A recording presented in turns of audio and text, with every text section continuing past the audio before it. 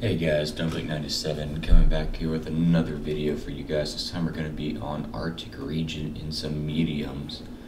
This is a map that I see people misplay a lot in mediums because it is a bit of a map where you need a little bit more armor if you don't go to certain spots. So today I'm going to be showing you two bits of gameplay, one in this A44 and one in the E50M. So initially in the A44, I'm going to actually a pretty typical medium tank position that I recommend you probably should all go to if you're in mediums. And that would be right here in the middle of the map, especially on an encounter, because you can spot a lot of people coming towards the flag if you get here early enough. And because I'm top tier, I'm fairly confident that I shouldn't be compromised here. So from this position we can spot everybody that would be crossing to go up into the hill to our left. That would be entering the middle of the map.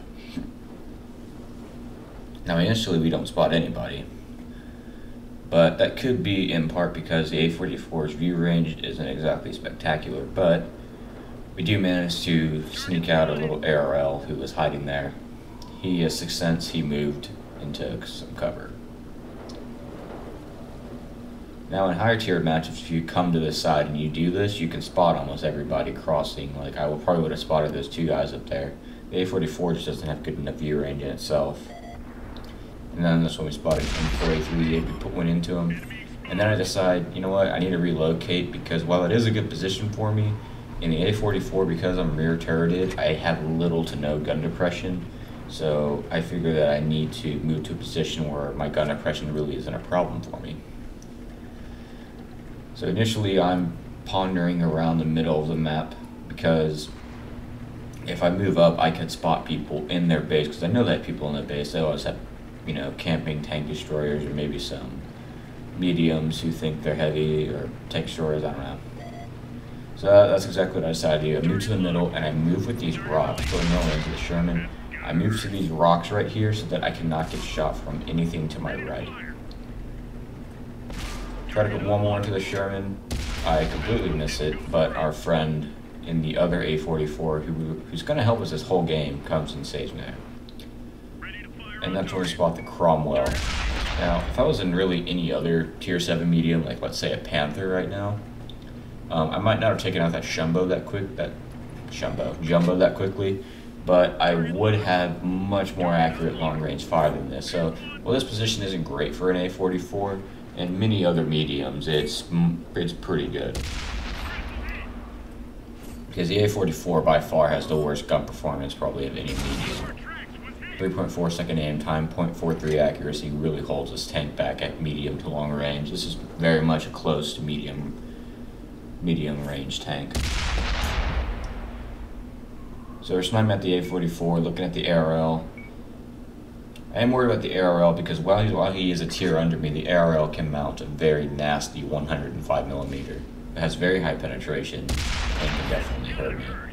But because this thing has a 107mm, we take out about half the Cromwell's health there with just one shot. So then I decided I need to come down here and see what's down here, and I find an AT7, and this is just field day for me. And an AT7 is so unmaneuverable that I can just control the situation completely.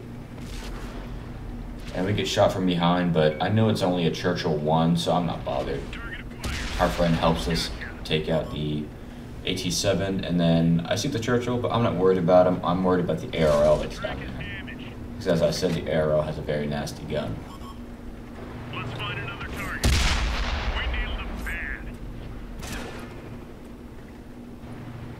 Now, ARL can't shoot me and I can't shoot him, so I'm not worried right now. However, our teammate, once again in the ARL 44, helps us out there. And then I figure I can just go kill this Churchill, shoot him, you know, wherever I want. And that's kind of a mistake here because I actually end up bouncing off this guy twice. So, you know, don't underestimate the armor because this gun also has low pen at 167mm. So it's at this point in the game when I realize their base is about to be overran, or I should say their spawn. So I want to go flank these two Chinese and Soviet heavy tanks, and that's when me and my other A44 buddy decided to go do it. This guy's been with me the whole game in the back helping me out, so I'm fairly confident that me and him can definitely lay down some pain here at the end of the game. So hopefully this gameplay is showing you that, I guess, how to play a medium in this sort of situation where you're top tier and you have decent armor and you have opportunities to flank and move up in the map and spot for your team. Because if I wouldn't have moved up, wouldn't have spotted, I might not have gotten this much damage. The HE7 might have moved into a better position. The ARL could have moved into a better position, but by moving up aggressively, we caused them both to sort of freeze. The HE7 got completely outplayed, and the ARL didn't move from that spot again. So now we have an IS-2. Now this is where I sort of waff everything. This is where everything goes wrong for me. So I missed my first shot. He's already put one into me. And I know he's about to reload, so I try to put another one into him, and it goes right into his turret. Because of my low gun impression, I'm jostling too much on the slope. And I'm thinking I'm dead, but Artie lands a shot into him, I land a shot into him, and 2 other people shoot him just in time to save my ass. So, bit of a donkey play by me right at the end, but at least we came out of it alive. I mean, on this map, once you get into more of the mid to late game, if your team's winning by a good amount, if you're in a medium tank especially, you can just flow around the map wherever you'd like. And it's really a good thing because this map has a lot of routes around it to flank and all that sort of stuff. So we pick up a 46,000 credit for profit, 4,500 experience, 2.2 thousand damage, over 1,100 assistance. We get a steel wall because we blocked more potential damage than we have health actually, which is very good in the medium. You usually don't see that too often, given this was a top tier matchup. Fired 17, hit 14, pen 12, which is pretty good considering we were firing some close, some very long range. Alright, so this next bit of gameplay I'm about to show you is going to be in the E50M on the same map. Now, this tank on this map, it can work well. Once again, I'm obviously in a top tier matchup, but what I mean by that, when they're top tier matchup, I mean there's tier 9s and 8s on the enemy team, so I really count that as a top tier matchup. So initially I'm going to go ahead and go over towards the typical medium tank locations, and so as I said, initially we're going to move over here towards the middle of the map.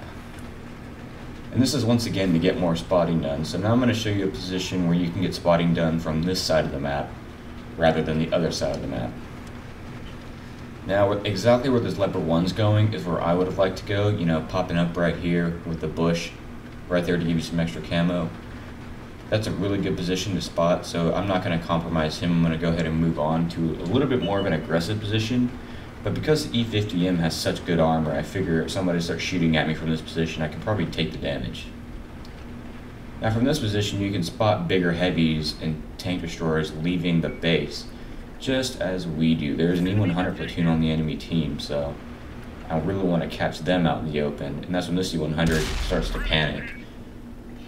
So we spot the C100, we put one into his side armor, and we have him lit up for the whole team that's on the alley. Artie shoots him, I shoot him, and then boom.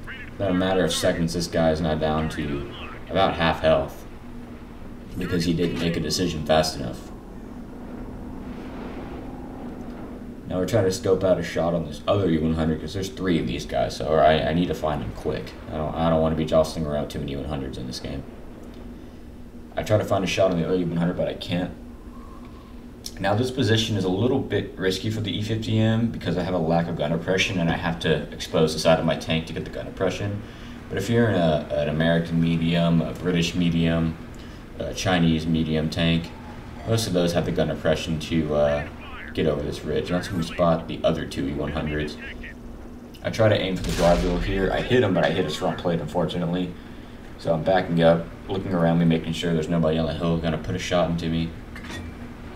There's also 3 artillery in this game, so I have to really be careful about my positioning and where I go. So I don't want to get focused by artillery, because if I do, E50M has good armor, but it only has a very good front plate. The side and rear armor and top armor aren't exactly fabulous. So here you see us jostling with the gun depression again. Managed to put one into the E100 and track him out in the open, hopefully for our team to do some extra damage. Gonna try to aim at the rear drive wheel, but we just don't have the DPM to get another shot out. So here we're kind of deciding, should I move forward, should I go somewhere else? And what I'm about to do is a very risky move once again, but because the E50M has such strong frontal armor and pretty good all-around armor for a medium, I decide I can do this sort of risky move.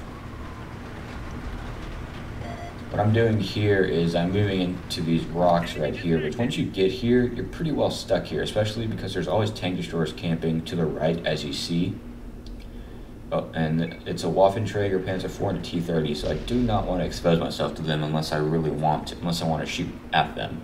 So I'm staying behind the rock, trying to bait out a shot for the E100s, trying to see if I can find one of them. But they're both behind that rock because they know my team is over there, and my team so far has killed one or two of them, so they're being very careful. So it's at this moment when I decide I want to engage the tank destroyers, and that's when I spot the Waffenträger.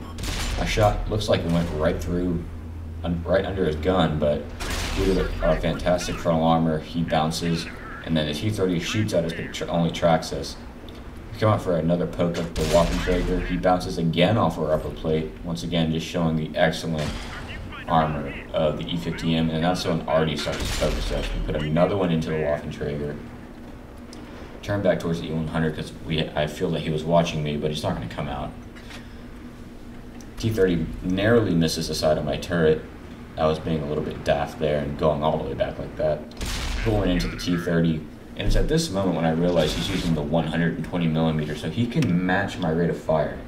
So I decided to track him for some assistance damage. Hopefully my team will start putting some shots into him. We bounce him off our upper plate. GW Tiger takes out another little portion of our health. I see if I can shoot him, but he's too far away and he's over a ridge, or he's over a slight slope, so I can't hit him. I try to fire a clutch into the T-30 because I thought it was pointing at me, but all I did was shoot him in the track. I see the Waffenträger's not looking at me, so I'm going to put another one right through his frontal armor. He's now in a one hit. The M53 takes another shot at us, and the Waffenträger pens our turret, which is probably the only big weak spot of the E50M besides its lower plate, frontally. So we were at about 1,000 health, maybe 1,300 health about 30 seconds ago, so now we have to watch our health a lot. So I'm trying to engage this E100 to get some more damage out of this game because I know that my team's going to be behind him. I track him, try to angle my arms best I can, try to coax him into shooting my frontal plate, and he manages to hit my track. So now I can shoot into his drive wheel, track him again, and now my team's just converging on him, so I'm fairly certain that I'm safe. And we finish him off with one last shot. Well, hopefully you guys took away that if you're in a medium like the E50M with some armor or maneuverability, that you can get into very aggressive positions like that and spot for your team.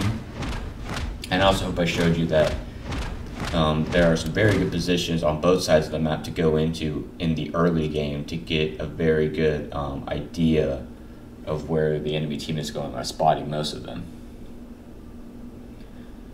We finished second on our team with 3,800 damage and over 3,500 assistance damage. We blocked 2,010 damage with our armor, which is very good in a medium. Most mediums can't even take a shot, whereas this one can block almost its whole health. Well guys, I think that's all I have for you today.